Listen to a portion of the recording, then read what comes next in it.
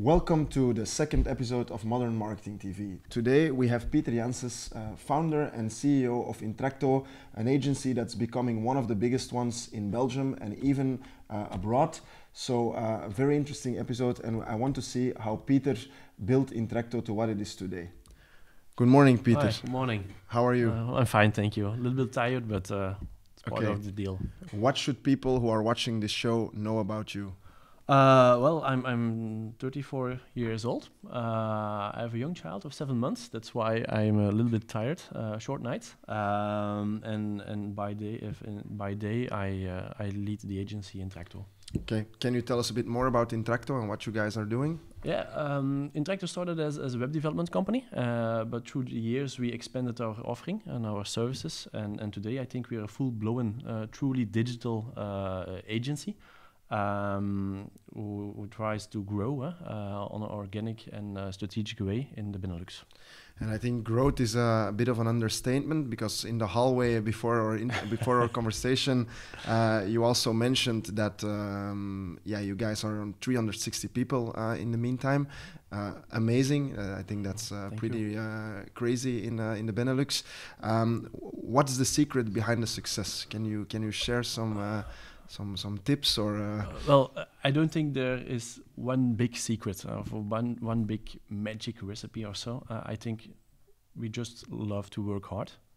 We talk with a lot of companies in our sector, and we try to identify which company has the talent on board that we will be needing in the future. And today we're focusing on expanding by acquiring the right talent that our customers need today and tomorrow. Clear. So you always buy companies, or you merge with companies based on the needs of your clients. Yes. It's a combination. I think most of our growth is also organic. Our customers like to grow, and we grow with them. But besides that, indeed, we have a buy and build strategy, as they call it, and that's focused on acquiring the right talent. Talent. That's the one thing we need if we want to survive in the next 4 years. Then we need the right talent. That's the basic. So if I take a closer look at Intracto, you call yourself a full-service digital agency.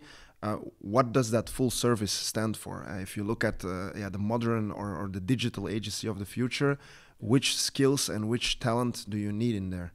For our belief, a good digital agency needs to combine some domains and expertise.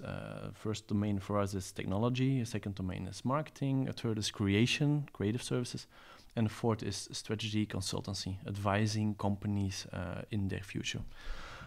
We try to combine those 4 domains, and what we see is when we combine those expertises, we are able to deliver above expectations, because we combine business thinking with technology, with marketing, and we even add some creative sauce on it, and that's what makes the difference. Clear.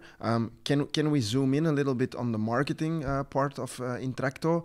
What types of marketing services are you offering these days? Because I see you guys as one of the pioneers in everything digital related.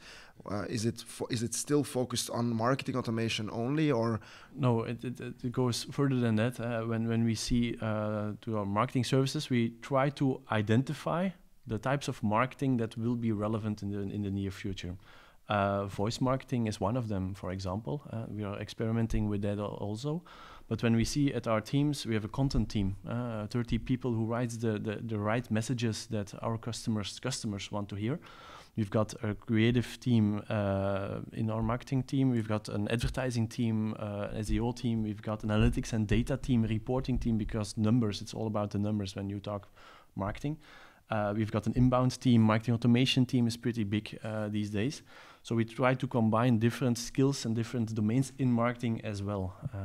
And that's why we make the results. And you mentioned that Intracto started as a web development agency. How did you take that first, let's call them baby steps into marketing, and how where was the focus there? We started in 2005 as indeed a web development company. But our first baby steps into marketing was in 2007, I think. So we took pretty fast the step from purely a technical execution company to also a marketing company. And we did that because we always believed that the services we needed to add value for our customers. And just by building a website, it's its first step. It's a very, very important step, building the technical platforms to communicate with the customers. But if we want to differentiate ourselves from other agencies at that moment, we wanted to take the step that we could prove the added value we delivered by generating traffic on the website, by generating conversions, the first leads, and so on. And we did that because we all the team members believe that we need to prove our added value, and we hired a first lady in that. Because diversity is very important.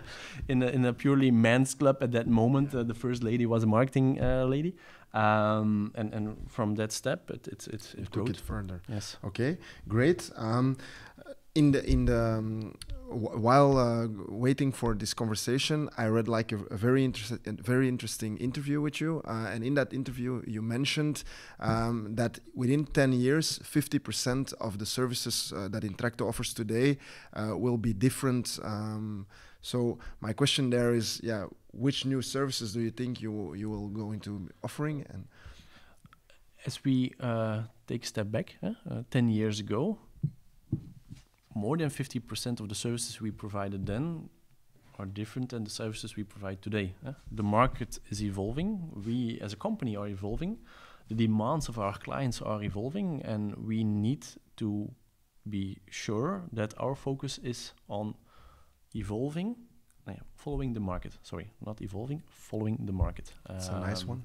It's very, very important, and we say that in everything we do. We are a company today, but if we're exactly the same company within 6 months, we're doing something wrong. It can't be true that we're standing still. And that's on our own way of working, on our culture, on our services, on the market. It can't be right that you stand still for 6 months. We believe in a constantly evolving company. So also our services need to be evolved. I like the fact that you mentioned that you follow the market, but earlier in this conversation, I mentioned that, for me, I'm also in the same market, but Intracto is for many people a pioneer that leads the market. So it's a bit difficult for me and odd to me that you say, we follow the market, because, for example, you guys are already experimenting with a team on voice marketing. How should we see that? Where do you take that inspiration, and where does the idea come from? Maybe we have to take one step back and define what we mean when we talk about the market. The market for us is not the digital agency market, especially not in the Benelux. We try to monitor everything that goes on in the markets of our clients and try to identify what the needs are over there and the evolution needs, there. And that's why we choose to invest in new services, new marketing services, new technologies sometimes. And that's where the inspiration comes from. I think that's very interesting, because a lot of people watching this show, and especially me, I'm also a founder of a digital agency. What services are you guys already looking into? You mentioned voice, but are there other things you can already share that you guys are? We're experimenting a lot, and I think we need to experiment. We've got 360 digital hungry people looking for new experimenting in technology. We experiment in voice. This is very important for us. We experiment today in making holograms, 3D modeling, and so on. Those are the nice ones today. We try to experiment with the typical chatbots, but we hate chatbots today, and AI and so on. Those are the hypey words, I think. Yes, we're also experimenting on that level, but we are also experimenting on a lower level. It's nice to say you're experimenting in AI and so on, but we also try to experiment on a lower level by just experimenting with new technologies, new HTML frameworks, new Drupal modules, and so on. Also on that level, experimenting and constantly evolving is very, very important for us. Yeah. Because how do you guys structure these experiments? Because, for example, an old one of your experiments is very familiar to me. It's one day, you probably already know which one I'm going to mention. It's the tool to create a list for Secret Santa. Yes. You guys build it internally. It's used by thousands or maybe even 100,000s of people, which is more than a million. Huh? Yeah, that's crazy. How do you guys structure that? Do people get spare time within their hours, or how should I see that? Approximately 6 to 8% of the total time is in the organization is spent on own projects, learning. We've got a lot of budgets and possibilities to learn on the job and learn in side projects and so on. Secret Santa is just one of them. And we try to stimulate that as well. And by stimulating that people take time to really investigate new things, experiment with new things, new projects, some sidekick projects. We've got a lot of sidekick projects. It's just fun also, and it keeps some dynamic in the organization. Because looking at the structure, do you guys run some internal hackathons then, or where do the ideas come from? Yes. It comes from all over the place, I think. The best ideas are not invented by the management. Let's be clear on that. We've got the worst ideas sometimes. A CEO who gives credits to the people. It's the people that built the company. So I'm just talking here about the company, but the real power is in the company. But no, everything we do in organization, but not only experiments. Everything we do, every small step we take as a company is most of the times by the initiative of the people.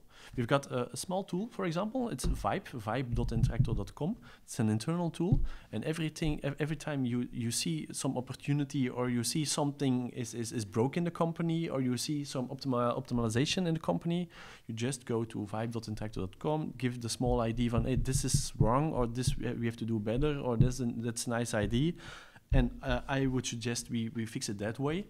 We send it, the vibe comes to a small team, and the team goes directly, takes the action. And you made that tool internally as well. Of course, yes. And it's not We've got open a lot of to tools the and public. optimization in the company. Yeah, it's a very, very nice company. I think very, very people-driven company.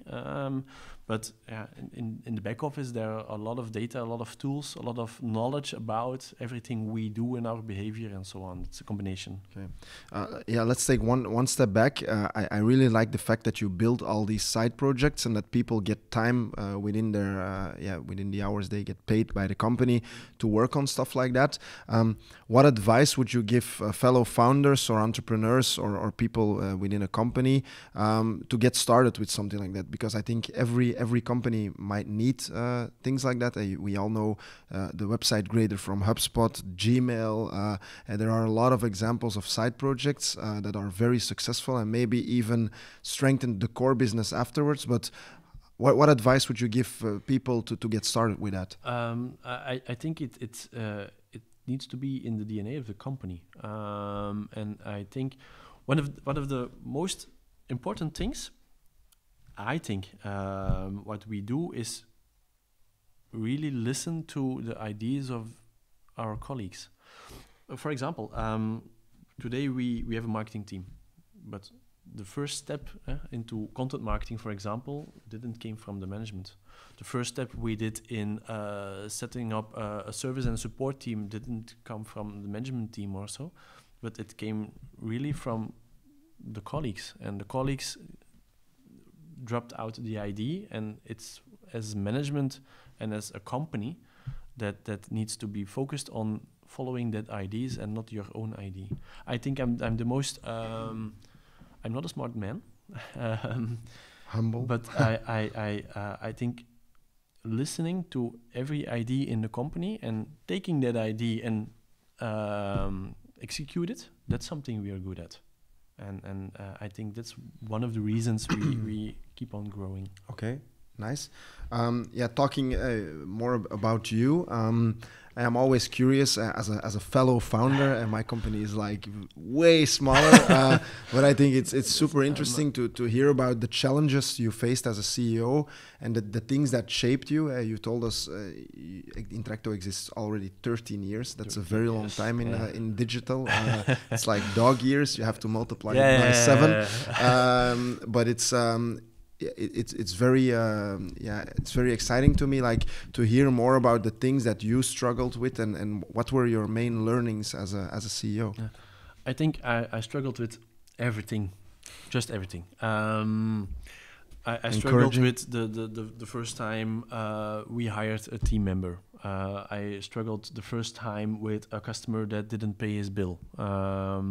I struggled with the first time we had to install a new office and we had to implement new ways of working. I struggled with the first acquisition we did. We failed and also some things we do. For example, in 2017 we opened an office in New York. It just failed. It's not the market we need to be in. So I think we love to do a lot of things. Sometimes things fail, and that's not a bad thing. I think we have to take the learnings and just keep setting new baby steps into everything we do. And we fall sometimes. I fall sometimes. I run against the wall. But the focus we have is don't quit, don't stop. Just keep on going. Because I like your answer, but of course now there is like you mentioned the management team, and there is like 360 hungry people behind or around you. But if you think back to the early days, because a lot of people who watch the show are pretty much starting up or in the beginning of their entrepreneurial path. What advice would you give them? Because in the beginning it was also not you by yourself, but there were not that many people. Is it an advisory board or is it people around you? I think one of the many things I did wrong is working too hard. I worked 7 by 7 for many years, and I made the mistake that I wanted to do everything by myself, and I learned through the years that I'm not so smart. But when we onboard people that are on their domains much smarter as I am, our growth keeps on going faster and so on, and it's on every domain, and not only technology, creative, marketing and strategy and so on, but also on the financial side, on the HR side, on the legal side, on the purchase side. All that kind of back office aspects are very important to have in place, and those are the tasks that you keep on doing as a founder by yourself, because it's cheaper and it's not no overhead please in the company and so on. But if you have those things in place, you can grow very very good on a qualitative way. So you're actually saying you shouldn't have worked that hard all these years? Yes, okay. Yes. I don't want to say that I didn't party and so on, but I worked pretty hard. Yeah, okay, can believe that. Okay, talking more about people, we already discussed that you guys are 360 people. But I hear around me, I hear people talking all the time about the war for talent and how hard it is to find or even hire talent. What's your stake on that? Because you guys, you hire a lot of people, you acquire a lot of people. How do you test these people, for example? By testing, you mean how do we pick the right colleagues? Let's say you open a job for a full stack marketer. Probably the inflow is already quite high because everyone knows Intracto. How do you take it from the application process to actually hiring someone? Because in marketing, people are always talking, and that's sometimes the problem. But how do you test these skills? Or we have good conversation, a good cup of coffee, a good old-fashioned conversation.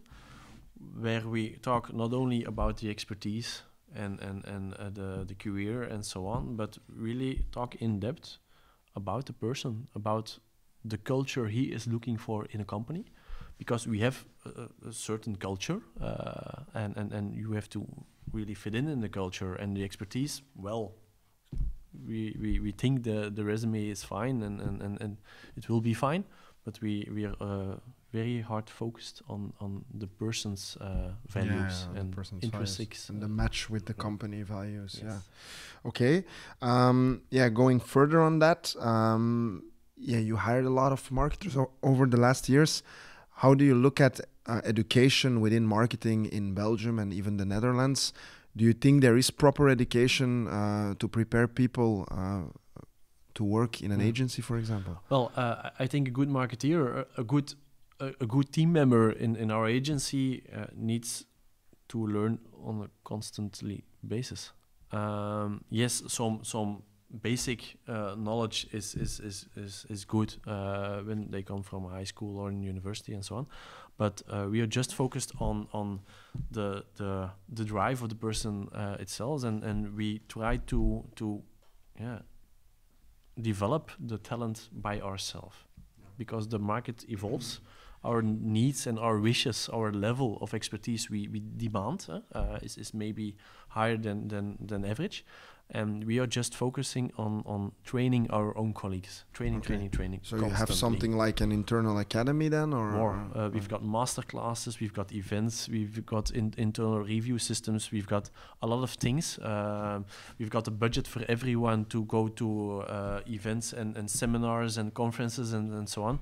We try to stimulate those kind of events also, because we want to have our talent out there to talk to, so they can talk with other talent and they can pick new ideas and bring it back into the company. We're very, very highly focused on that. Okay, great. Sounds good. Also, we mentioned the war for talent. Looking at the retention of your marketers, I know Intracto has an in-house cook, and you mentioned maybe a hairdresser will join the company soon. So these are all like very nice perks. But next to that, what makes the success? Because the marketers I know, they've been working for Intracto for several years, which is like very odd these days within marketing. And also people tend to go to the freelance status quite soon. So what's your take on that? Well, it's not that hard, I think. First of all, we're focusing on the talent. Every young potential wants to develop its talent. And that's the first step, and that's why we are very focused on the masterclasses, the events, the budgets for the seminars and so on. This talent development, and when you're focusing on the development of the talent of every team member, they like it, they will stay. The second point is every team member needs to feel what his added value in the agency is. Every team member wants to be acknowledged for everything he does for the company and wants to feel what his added value is. And I think it's very important to have a focus on complementing on one hand, and on the other hand also letting them feel that they add value for sure, and that they're building together with us the whole company. The company isn't built by the management. The company is built by every individual in the company, and they have to feel it that way. Those are one and step number two. And step number three is, besides a good wage, we are focusing on delivering added value from a company to every colleague by taking care of them, by providing a meal, by providing their iron services, by maybe providing in the next step baby daycare in our campus, by maybe a hairdresser or a fitness and so on. We always try to put something extra in there, because I already mentioned that we have to evolve constantly. We can't be the same company for 6 months, for example. And those kind of extra services, we see it as an obligation we have for the colleagues, that we also as a company constantly evolve in the added value we provide to them. Okay, Clear. Okay, that's a very nice answer. I'm already thinking about all the clothes I'm going to bring to Intracto for not doing my ironing myself anymore. So that's a good one. Is this a job interview? Then we have to switch roles. No, of course not. No, but taking closer look to Intracto and the success, because I think we can conclude that it's very successful. How did you guys market Intracto initially and today? Because today I think you guys probably are, you have salespeople and that kind of roles. But initially, was Intracto always sales driven, or were you also marketing driven? Well, I think we are not neither of them. We are not a sales company. We are not a marketing company. But yeah, we are driven by the natural initiatives people take. We don't have a very big sales team. We have only 4 or 5 people who do business development and sales in the organization, which is pretty for small. 360 people, that's very small.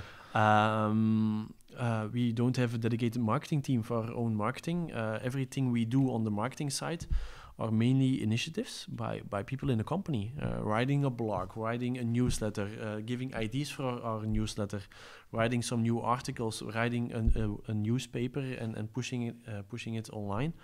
Those are mainly initiatives everyone in the company takes. And we like that. Okay, I think it translates the company values in a very good way to the messages you guys spread.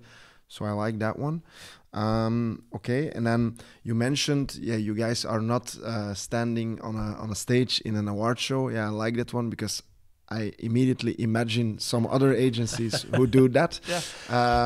But how do you look at that kind of agencies without dropping names, but like the big ones who win a lot of awards because of creativity? What's your stake on their future? Because you know where I'm going with this question. How do you look at that? I think standing on a stage is also pretty good strategy. Getting awards is just very nice recognition for the team as well. So it's positive, I think. Let's be clear on that one. It's very positive, but it's not in our nature. Most of the awards are focusing also on the creative ID, and I don't think creativity is very good, and you need to stimulate it, but it's not the differentiator in the future. But for us, it's not in our nature to try to win awards, to standing on the stage and so on. And when it's not in the nature, I don't think you have to do it. Our focus is on the operational side of the business and working very hard in the company, pushing, stimulating our colleagues to go to the market themselves and create their own thought leadership in their domain and not focusing on us and as management to go on the stage. We like to put our colleagues into the spotlights and not ourselves. Okay, I like your answer, but I'm gonna rephrase my question because you know where I want to go. How do you see the future, or even do you still that the more traditional agencies will still exist within 10 years? Because, for example, if I compare it to Intracto, the more traditional agencies, they create stuff and it's a lot about creativity, but it's not measurable at all. I think what you guys do with marketing automation, building stuff, it's very tangible, and it's you can almost see the exact outcome of the work you deliver, and the companies that pay you know what the ROI is. So what's your thought on that? I think you need both competences. You need our competences, I think, as a driver of execution and measurable results indeed. But you also need the strategic and the creative services. I think the most ideal situation is when you can combine a strategic creative agency with a very performance technology driven agency as we are. I think when you put those two together, you've got some magic. I hear another acquisition coming. Anything you can tell us about that? Well, we're constantly looking at the market and talking to colleagues and so on. So I don't think there will be no news at all in the near future. But when the time is right, I will talk about it. Okay. Thanks. We're almost at the end of our conversation, so I wanted to ask you 5 more very short questions. Okay. You can answer very briefly on these questions, and I just want your thought on something. So just shout the first thing that comes to mind. Okay. What is your favorite brand? Tesla. Okay. You drive one? Yes. Okay. Who's your favorite marketer? I really don't have a favorite marketer, I think. My favorite entrepreneur, for example, in Belgium is Jonas Danes. I really look up on him. But in an international space, Elon Musk is pretty amazing as well, I think. Okay. Okay, thanks. What's your favorite marketing book? All the books of Steven van Belleghem, of course. Okay, of course, those are pretty good books. Yeah, Steven Belleghem is... I can imagine. That was part of the Snack Bites deal, probably, this answer. Okay, what's your favorite marketing campaign of all time? Don't have one. Okay. And if you have to pick one trend for the future of marketing, which would it be? You get bonus points if you don't use voice or Alexa. Will go into voice. Yes, voice. No bonus points? Sorry? No bonus points? No bonus points. Okay. Then I'd like to thank you for being the guest of the second Modern Marketing TV. And pleasure. I invite you guys to subscribe to the channel. And I see you next week. And Pieter, thanks again for this nice talk. My pleasure.